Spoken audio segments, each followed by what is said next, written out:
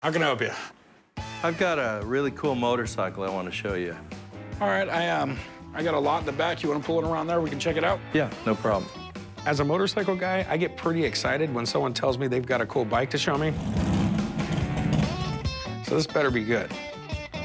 What do we have here? 1983 Harley-Davidson Softail. Nice.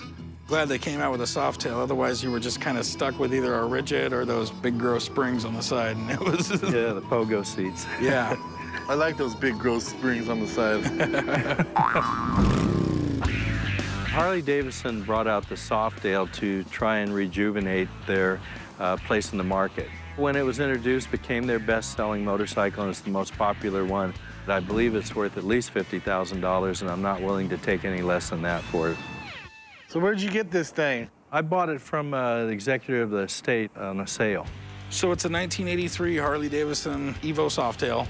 You know, it was the first year that they came out with the Softail swing arm. And the Evolution motor, man, it was probably Harley's first good motor. Back in the 70s, the quality of Harleys took a serious nosedive, and they were barely able to compete with their Japanese competitors. They almost went under. This Softail model was such an improvement that it pretty much saved the company. Well, why don't you fire this bad boy up?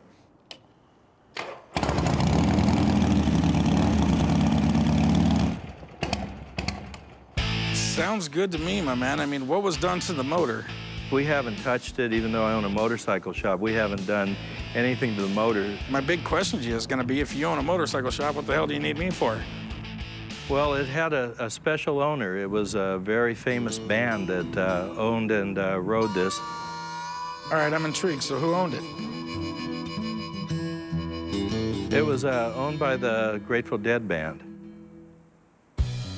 Okay, well, that's definitely going to up the value a little bit. You want some proof? I got a copy of the DMV printout, and this is who owned the motorcycle.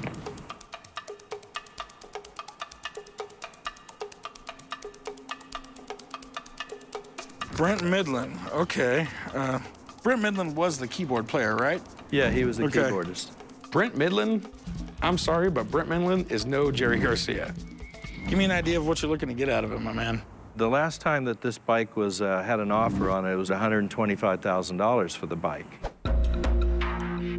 Unless you can prove that Jerry Garcia was sitting on this bike when he wrote Truckin', I don't know where he's getting his numbers from.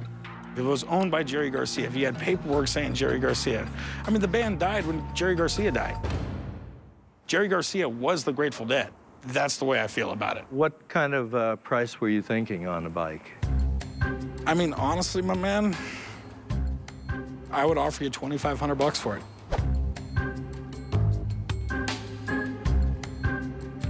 Okay, well, I appreciate that, but I just can't take that offer. I don't blame you, my man. All right, thank you. Appreciate it.